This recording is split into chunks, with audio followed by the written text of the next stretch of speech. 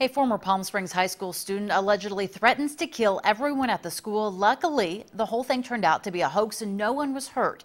KMIR-6's Adriana Weingold joins us now with those details. Adriana.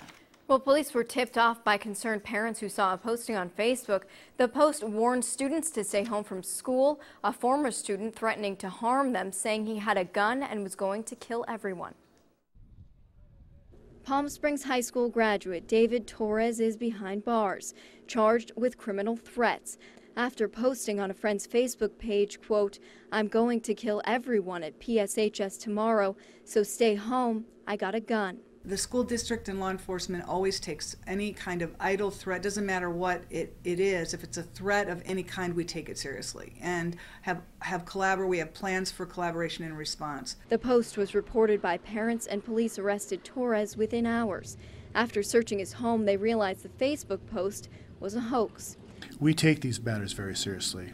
Last week, the trust and the security of parents and children in the United States of America was shattered by the incident that happened at Sandy Hook Elementary School in Newtown, Connecticut.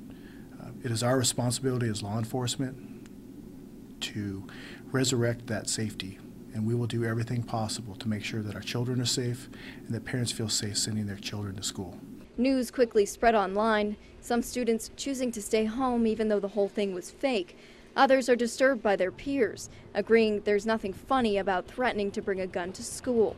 If I saw this kid, I'd tell him to grow up, because that was really immature what he said on Facebook, and especially after what happened over in Connecticut, because nobody should be joking around like that, especially during this time.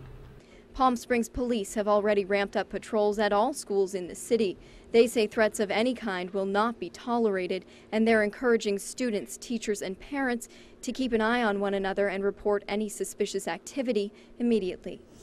Again, the post on Facebook was intended as a prank. No one was hurt and no weapons were found. Students and teachers were alerted early this morning about the threat. The campus was not placed on lockdown. The former student who posted that he intended to harm other students at the school was arrested before the school day even began. Back to you. All right.